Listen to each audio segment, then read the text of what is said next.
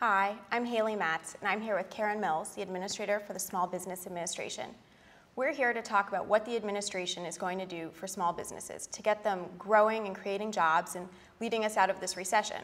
We've been taking emails, questions all weekend, and we received several hundred of those. And we're also live chatting now on Facebook, and we'd like to keep getting questions from you as we go. Now I'd like to turn it over to Karen to give a little greater overview of what we're going to do here today and on Wednesday. Well, thank you, Haley. You know, I'm Karen Mills. I'm the SBA Administrator, and I am delighted to be here on live chat. We're very sorry to be late. I know one of you said in business you have to be on time, and we all agree with that, but we had to get a few technical things sorted out, and I really wanted to be live and not just do this to tape. So we're going to hear your questions. The reason that we're here is that the President has asked Secretary Tim Geithner and myself to do a forum on Wednesday on small business financing. We know that some of you out there have fabulous, viable small businesses and that you really have been struggling to get access to credit, to figure out how to grow your business in this particularly difficult economy. And so we want to hear what you're thinking, what your concerns are. I'll try to answer some of those questions now and ask some of the colleagues that are going to join us on Wednesday for some more insights when we all meet together. So this is a way to broaden things out, and even if you can't travel to Washington to be with us, to hear some of your thoughts. So Haley's going to help me out by giving me some of your questions. Well, before we take some of the ones from Facebook right now, I thought we'd start with one from this weekend, which was a question from Maine, as your home state. That's great. Carol Graham owns a small business in Augusta, Maine, and she wants to know what can be done to help them get a line of credit or a loan. They employ 120 Mainers, and they could employ more, but they cannot expand. Well, in Maine, 120 Mainers employed is a very important business to us, as it would be all across the country. And this is a very good time, I think, for me to tell you all a little bit about some of the things that the SBA has to offer. You probably all know about some of our loan guarantee programs, 7A, 504, but you may be less familiar with some of our counseling operations. And sometimes when you have a good, viable business and you're trying to figure out how to grow and how much additional debt or financing to take on and how to do it, you need a counselor. So to all of you out there, if you do not have a long-term relationship with a counselor who is advising you about your business, you should. We have 900 small business development centers around the country. 350 chapters of SCORE, our retired executives, and over 100 women's business centers. The counselors there are trained, and the counseling is free. So I encourage you, come on our website, and we'll get you connected to some of the counseling. This next question comes from Chuck Blakeman from Denver, Colorado. And he's interested in the President's announcement of increasing 7A loans from $2 million to $5 million. He wants to know how this will help businesses and whether the banks are on board. Well, I was in Denver and actually talking to some of the bankers out there and hearing about some of the businesses actually who are looking for somewhat larger loans than we currently can do. At the moment, when you look at our loans, many people ask for our loans right up at the top limit, the $2 million mark. This doesn't mean that we will walk away from the smaller loans, because really our average loan size is much smaller, $100,000, $200,000, $300,000. But we want, particularly in these difficult environments, to also be able to help some of the larger businesses. This would be manufacturers. Also, franchisees have come to us and said sometimes they need a larger loan limit when they expand from one franchise to buy a second and maybe a third, and that has been partly one of the motivating factors of one of the interesting groups that has said that they will be able to make good use of a higher limit. Renee Arnold is asking about the ARC program. She says that Chase has been participating, but that not to the level that she was hoping, and she wants to know what can be done to get Chase and other lenders on board with the ARC program. Well, Renee, let me talk about the ARC program for a minute, and then separately, I want to tell you some exciting things that Chase just announced last week in case you missed it. The ARC program came to us with the Recovery Act back in February, and it is a very important $35,000 loan, 100% guaranteed by the SBA. It's a very particular loan. It is for a business that is struggling in this environment and can kind of prove that it is having a tough time, but can also show us that it is viable, because you don't want to take on another $35,000 if you're not going to be able to have a pathway to pay it back. And we ask you to show us that pathway by showing us quarterly cash flows for 2 years in the future. And I know everybody out there who's got a small business, I know you know how to think forward in your quarterly cash flows. It's a really good discipline. So when you come in and you look for these ARC loans, you'll know that those are the criteria. It is to pay down debt that you have and be able to have an interest-free loan. The bank gets the interest, but the SBA pays it. So it's interest-free to you. You don't have to worry about repaying it at all for a year, and then the repayment schedule lasts over 5 years. So that's what is going on with ARC. And I'll tell you just one story about an ARC lender that made a loan, I think last week, that I think it typifies what an ARC loan might be about. This is a company that is in the construction business, and it was doing pretty well, but it is a sub for a larger construction company, and this company wasn't getting paid. So one of its suppliers, who also wasn't getting paid, said, "I'm putting a hold on all your bank accounts." This company was able to go to their bank, get an ARC loan, pay down its supplier, unstick the whole process, and get the materials that it needed to continue supplying the bigger supplier. So it's for difficult circumstances where the company is still going to be on the path to success. I did want to also tell you one thing about Chase. Last week, Chase announced that they are going to put $4 million into small business loans. And you might look to your Chase bankers to see if they have some additional personnel and some additional opportunities now for some of you businesses. So we're really welcoming that investment by JP Morgan Chase. This is a question from Carolyn Sawyer, and she's wondering how banks and lenders are going to be monitored to ensure that they are lending to small businesses. And this actually touches on some of the topics in Wednesday's forum. Well, you know, our programs at the SBA are for small businesses. They're not for big businesses. So we have standards, size standards, to ensure that your business is not a big business masquerading as a small business. When you get your loan, there's a process by which it's certified that you are a small business, and we do go back and make sure those things are the case. There's different sizes for different businesses, so if you're a manufacturing company, you might have a different number of employees and still be small than if you're an accounting firm. So the banks and the SBA website can tell you all the size standards. And as for Wednesday's forum, who's going to be invited? Will small businesses be a part of it? Yes, small businesses are coming, and we're going to mix it up a little bit. We're going to have small businesses, we're going to have bankers, we're going to have folks from the SBA there and from the Treasury Department.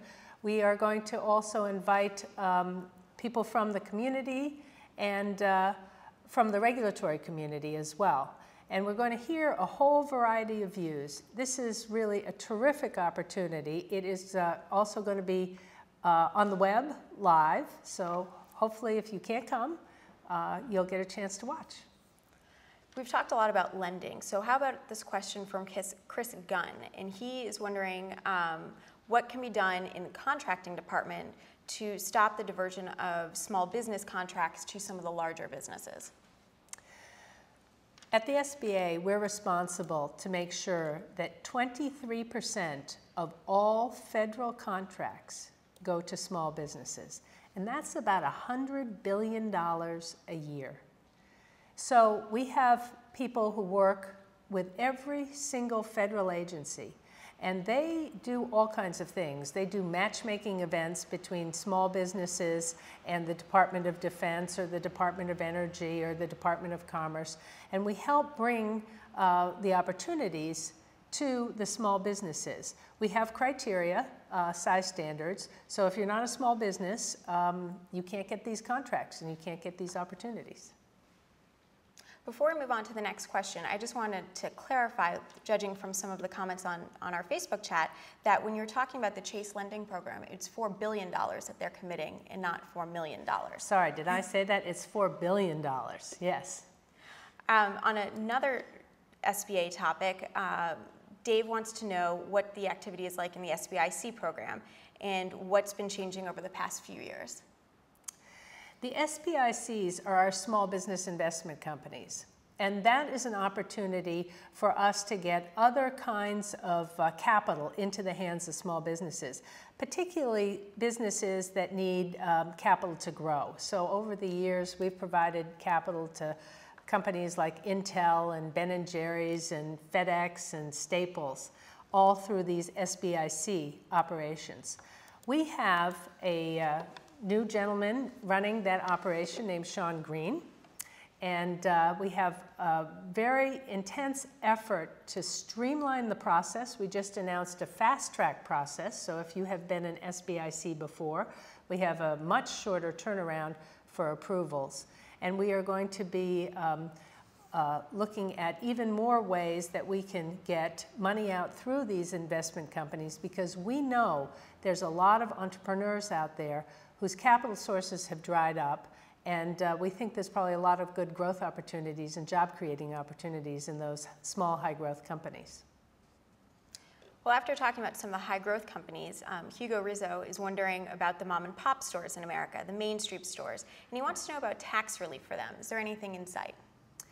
Well, as I was just saying, we have lots and lots of small businesses in this country, but one size doesn't fit all. And at the SBA, we really deal with all kinds of small businesses. So for Main Street small businesses, we have our loan programs like our 7A and our 504, but we also help them with government contracting. We also help them with regulatory issues. And this is something that you all might have some interest in. We have a whole office of the Ombudsman who is there to help you if there's a particular issue you have in terms of regulations or in terms of conflicting regulations between different agencies and you need some help to wend your way through. So we welcome on a case-by-case basis helping you with some of the issues you might have, whether it's taxes or it's regulation, and we'll see if we can't provide some kind of pathway to get some of those issues resolved.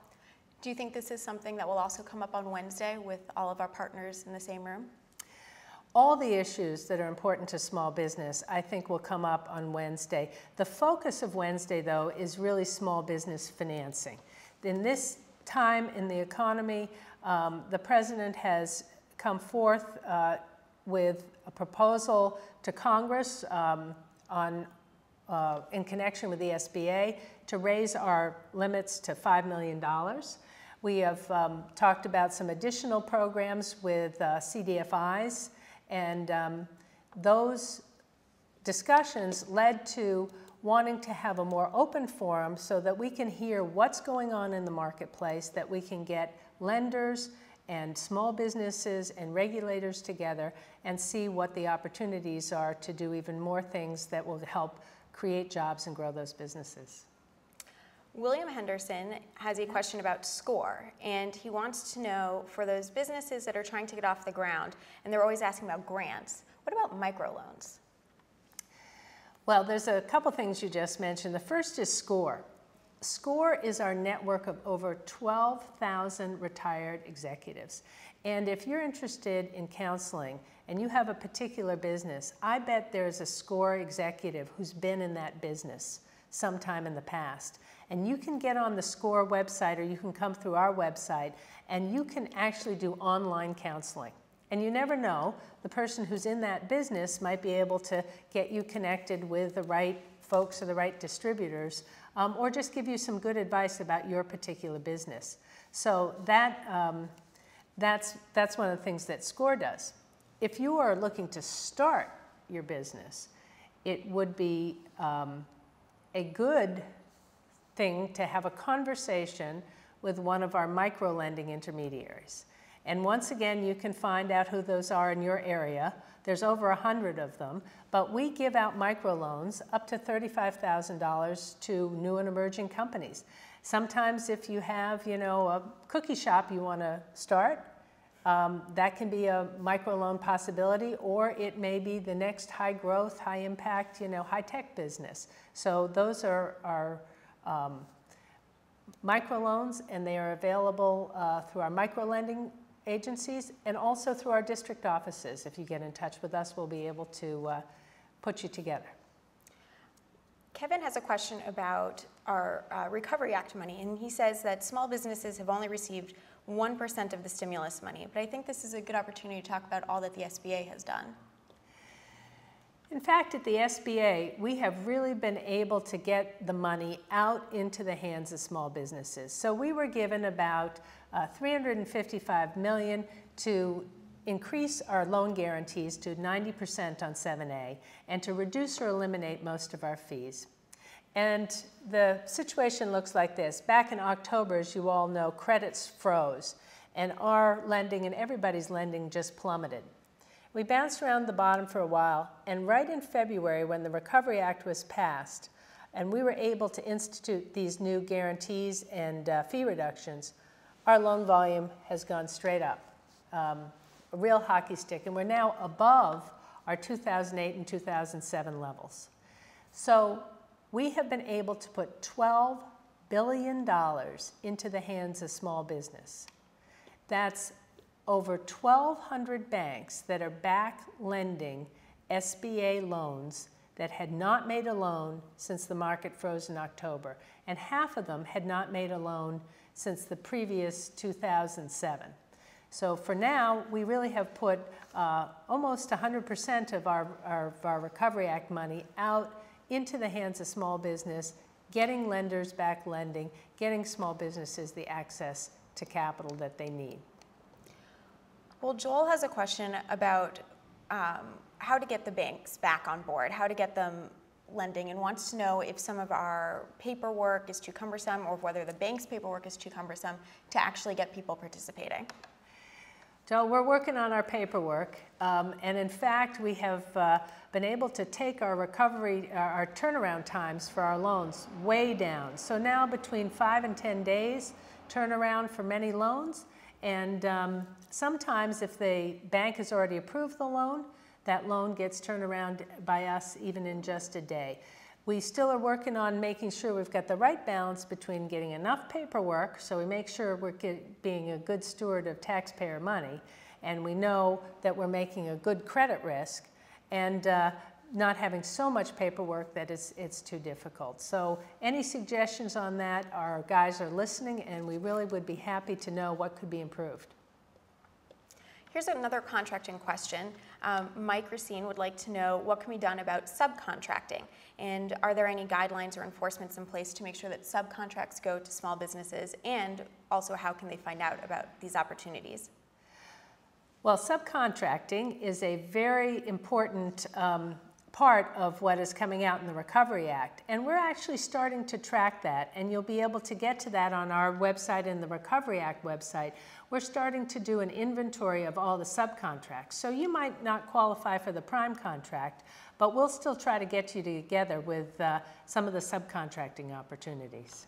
And then I think we have time for one last question today, Okay. and so we're going to take it from Joanne. And she wants to know what you're going to do to work and inspire local leaders to work with their communities to create jobs.